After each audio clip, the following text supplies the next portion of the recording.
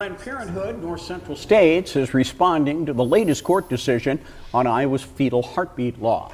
The organization held a news conference this morning, and one of the topics Planned Parenthood touched on is the timeline going forward. It is possible, although still I think unlikely, that we would have argument by the last argument deadline in April. So, we're in the world of speculation with all of this.